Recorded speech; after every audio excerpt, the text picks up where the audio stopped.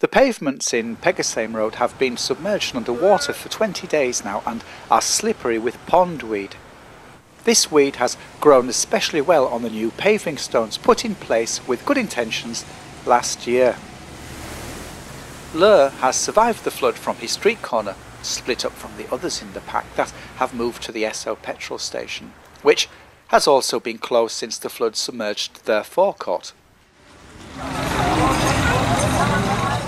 Petchkasem is drying out now. First time we've seen scooters in these parts since it flooded. There's still a lot of water on the left side going away from the city centre, but the right side towards is much drier. Esso's tiger has been chased away by 3 street dogs well adapted to surviving by themselves.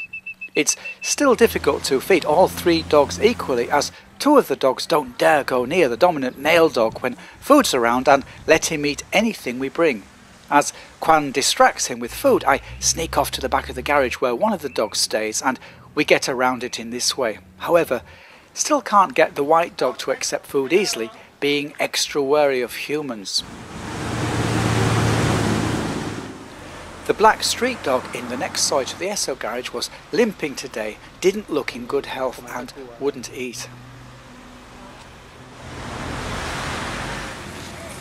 There's a huge backlog of undelivered mail and parcels in flooded areas of Bangkok. Today we saw our first DHL truck make a delivery.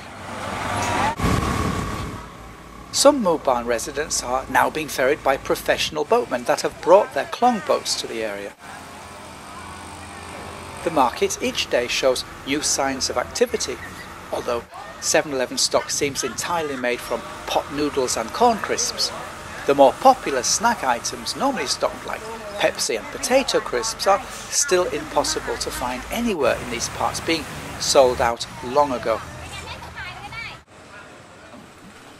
Mooban Settakit, being lower than Petchkasem, is still under a lot of water and boats are the way to get around. However, the military trucks can cope with the water too. The military has worked tirelessly to help our community, and this, I feel sure, will be well remembered. For the first time, some residents have returned to their shops and opened the shutters.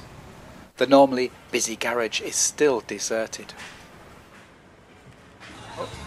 New boats for Mooban Settakit still arrive on lorries each and every day, all equipped with outboard motors. The extra boats will make their lives tolerable, being they need to travel quite a distance to the main road for food and supplies.